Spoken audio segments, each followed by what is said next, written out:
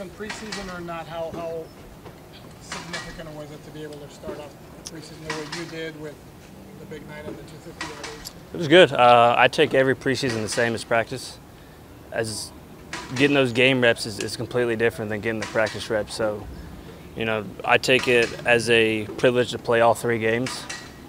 And so I get all those field goal reps, all the kickoff reps.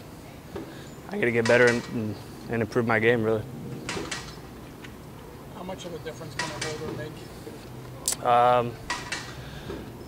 I mean, a pretty big difference. It depends who it is.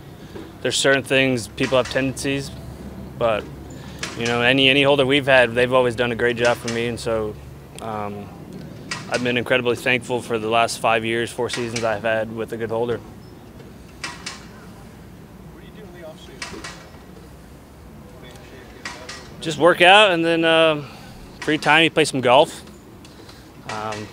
That's about it. I mean, spend a lot of time in the pool, in the sun, anytime you can get.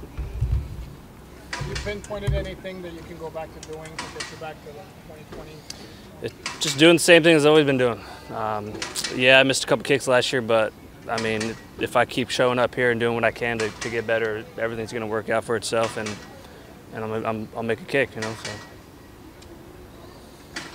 Anything else? Jason, have you seen a non-kicker try anything out here? Is there an Indomitian Sue kind of sneaking? Like you're talking like a field goal tryout?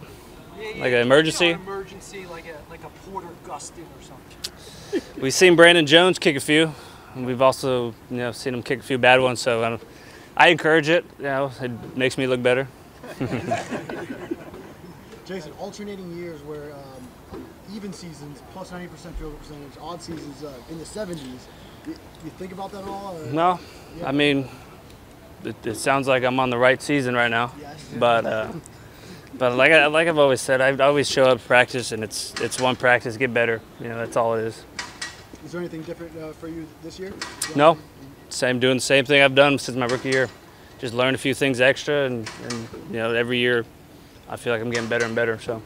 Jason, you picked anything up from Thomas Morstead, just the experience he has in the league? He's very similar to me. He's very analytical. We like talking, kicking, and so having an older guy like that, it takes me back to John Denny. John Denny was great here. You know, I love having those guys around because they're so smart and they know exactly what they want to do when they show up.